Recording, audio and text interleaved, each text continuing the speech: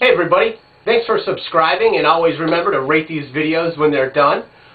Today I'm just going to talk a little bit about what it actually feels like to have a low blood sugar, and I actually had this conversation with my cousin. Lovely. And it went a little something like this.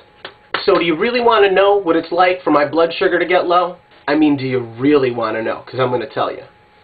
Well, if you're a diabetic, you have your own feeling. But if you don't have diabetes, I'm going to tell you right now, maybe in words that might help explain it to you, because I do believe that having diabetes and feeling low and feeling high and things like that definitely is something that is almost of a sixth sense.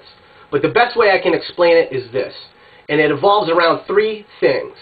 Number one is a feeling of intense kind of hunger. You know that hunger where maybe you haven't eaten in a day or two? Maybe that one where you skip that lunch and you're really, really, really hungry for dinner, that feeling that you kind of get here, it's almost kind of like a painful, but that really, really intense hunger, okay? Well, take that feeling and add it to the feeling of fear. That type of fear when someone jumps out of a closet and scares you.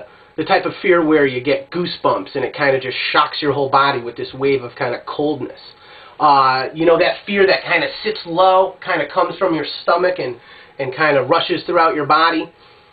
It's not that intense of a fear feeling, but maybe on a scale of 1 to 10, 10 being that fear, it's probably at a scale of maybe 6 to 8.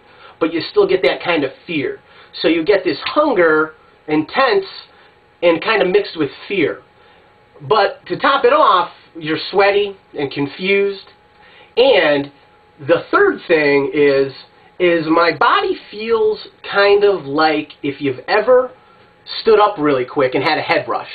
You know, where you stand up and then all of a sudden you're just kind of waving a little bit and you don't have any control of it, and maybe light gets sensitive and things like that, and you kind of feel your body kind of just shifting in its own little world. Well, that's the third key, at least to me, and how I feel when my blood sugar is low. So I'm shaky, I'm sweaty, I'm confused, I have this kind of intense, kind of hurting, painful hunger feeling mixed with a little bit of fear, and it kind of generates throughout my whole body, and I'm kind of out of it in a sense, kind of just like if you stood up and got a head rush.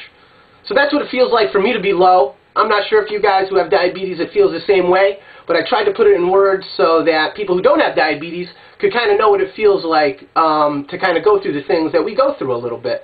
And I want to thank my cousin Jordan for kind of helping me kind of put this video together. Not that he had anything to do with it, but I was talking with him, and he had asked me the question what it feels like when my blood sugar gets low, because he wanted to know, so I thought there was other people out there that might want to know too. So I hope this video helps.